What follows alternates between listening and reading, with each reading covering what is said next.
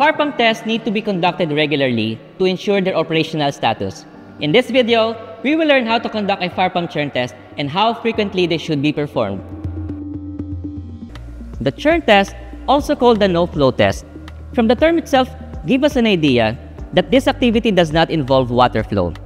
Here, the impeller will simply rotate without delivering water, as if it's only mixing the liquid. Hence, we don't need to open the return line to perform it. The fire pump system is already designed to displace a small amount of water, even during no-flow conditions. It can do this using the casing relief valve for electric-driven pumps and the cooling loop for engine-driven pumps. This small amount of water prevents the fire pump casing from overheating and damaging the pump. Fire pump tests should be conducted weekly on most occasions, but NFPA allows extending them up to monthly if the water source has a material effect on fire. This includes elevated water tank and pressurized fire mains because these water sources can deliver water to fire sprinklers even if the fire pump is defective. The duration, on the other hand, depends on the type of pump.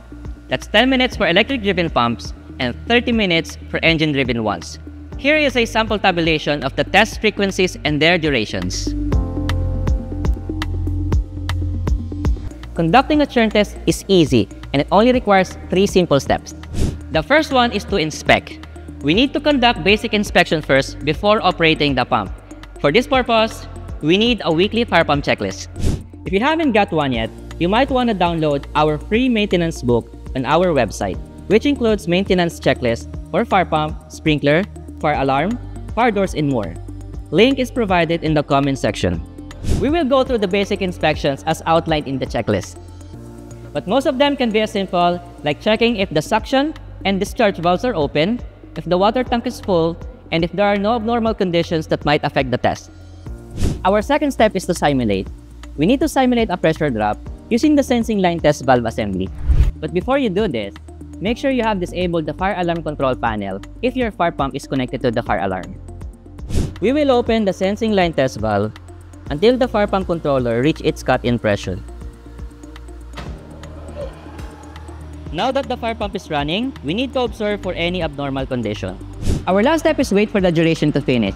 Again, that's 10 minutes for electric-driven fire pumps and 30 minutes for engine-driven pumps. Once the duration is done, we simply need to press the button right here to end the test. That's how easy it is to perform a weekly fire pump churn test. Just remember the 3 words: inspect, simulate, and wait. And don't forget to share this video, and together, let's build a fire-safe community.